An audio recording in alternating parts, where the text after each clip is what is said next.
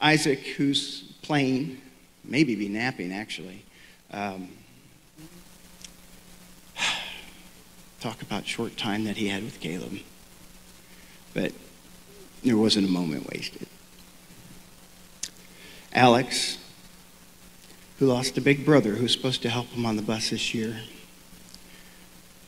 I'm proud of the way he's handling this.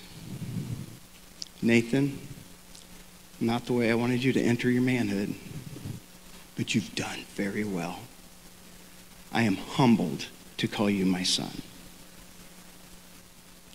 When my kids were born, Nathan was my pleasure, Caleb was my joy, Alex was my delight, and Isaac's my treasure, which I don't know why I call him treasure because he breaks everything. I end up spending more money.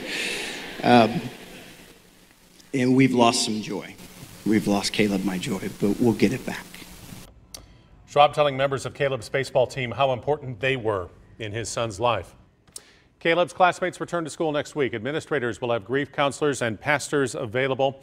Caleb attended Heritage Christian School with two of his brothers, the 10-year-old getting ready to start the 5th grade next Wednesday.